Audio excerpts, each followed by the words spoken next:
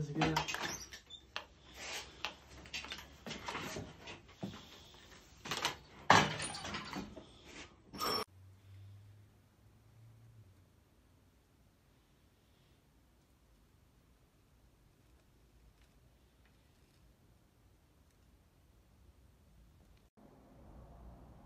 So I know it looks like it has 3 legs at the moment, but the reason for these actuators in the center, so when they're attached to each leg, I don't squeeze my legs together too much, and when the leg extends outward, it acts as one unit, especially when it goes forward too. So natural hard stops to stop me from overextending my joints, and it's just the best design for this sort of monster.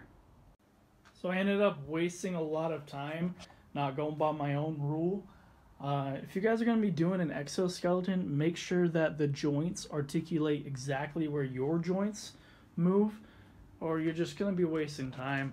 I learned that the hard way, but I mean, the rest of it is pretty solid in regards to movement. So I have a prototype foot I've been working on. I don't know how well that's going to go. It just glides too much. And all the joints in the entire suit is rod end, so it gives a fair amount of articulation for every joint. And apart from that, we still have to work on the feet.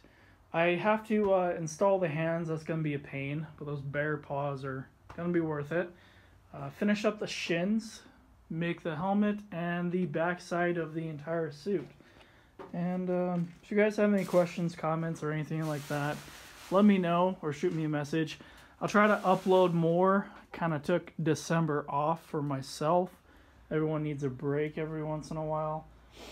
But you guys have a great day, and take it easy.